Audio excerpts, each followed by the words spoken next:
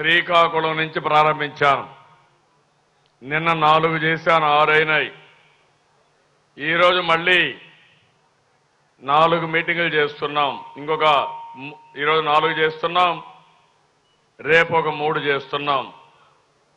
మొత్తం 13 జిల్లాలు చేసిన తర్వాత ప్రజల ఆశీస్సుల కోసం ప్రజల దగ్గరికి వెళ్తున్నాం. మేము మీతో ఎవ్రీడే నేను మాట్లాడుతున్నాం. ఈరోజు కూడా మిషన్ 150+ కింద ఉదయం టెలికాన్ఫరెన్స్ తీసుకున్నాను. 10వ కాన్ఫరెన్స్ అది. అంత మునుపు దగ్గర 53 టెలికాన్ఫరెన్స్లో మీ అందరితో మాట్లాడుతున్నా. నా వాయిస్ మీరు వింటూనే ఉన్నారు.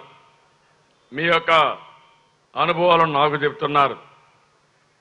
ఈరోజు నేను ఇక్కడికి వచ్చింది నేరుగా నా కుటుంబ సభ్యులతో కలిసి ముఖాముఖి మిమ్మల్ని మాట్లాడి రేపు జరిగే ఎన్నికలకు మిమ్మల్ని సంసిద్ధం చేయాలనే ఉద్దేశంతో నేను ఇక్కడికి వచ్చాను. అలెగ్జాండర్ ఒక మాట చెప్తాడు, ప్రపంచమంతా జయిస్తాడు అలెగ్జాండర్. మీ విజయానికి రహస్యం ఏంటంటే నాకు 10 లక్షల మంది సురక్షితులైన సైన్యం ఉన్నారు. ప్రతి ఒక్క సైనికుడు ఒక అలెగ్జాండర్గా భావిస్తారు. ఎన్నిసార్లైనా సరే ప్రపంచాన్ని జయించే శక్తి ఈ అలెగ్జాండర్ సైన్యానికి ఉందని చాలా గర్వంగా చెప్తాడు. నేను అడుగుతున్నా, ఈరోజు తెలుగుదేశం పార్టీ కార్యకర్తలు 65 లక్షల మంది సైనికులుండే ఏకైక పార్టీ తెలుగుదేశం పార్టీ. అవునా కాదా అని మిమ్మల్ని అడుగుతున్నా తమ్ముళ్ళు.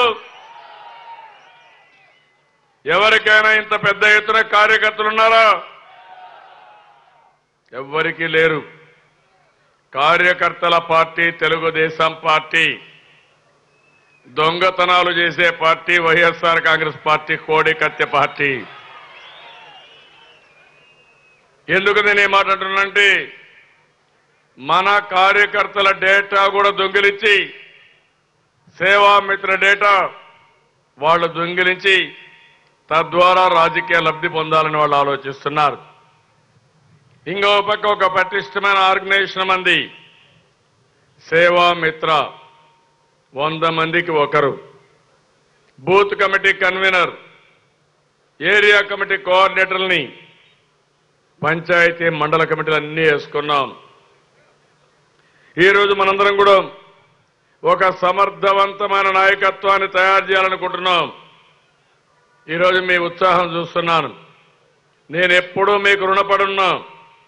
తెలుగుదేశం పార్టీ పెట్టినప్పటి నుంచి 37 సంవత్సరాలు తెలుగుదేశం పార్టీ జెండా మోసింది ఈ కార్యకర్తలే మోశారు. భుజాలు అరిగేదాకా మోశారు. ఒకరిద్దరు నాయకులు వస్తారు, అటు ఇటు పోతున్నారు. నిన్నే మీ నియోజకవర్గంలో ఎంత అసహ్యం అంటే, ఈ నెల్లూరు జిల్లాలో ఒక మహానాయకుడు ఆయన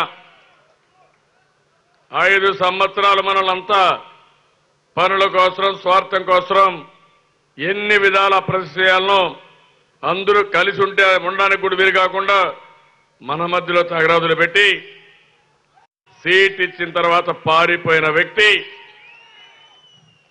ఈ నాయకుడు. నేను అడుగుతున్నా, అలాంటి వ్యక్తుల్ని గెలవనిస్తా మా తమ్ముళ్ళు అని మిమ్మల్ని అడుగుతున్నా.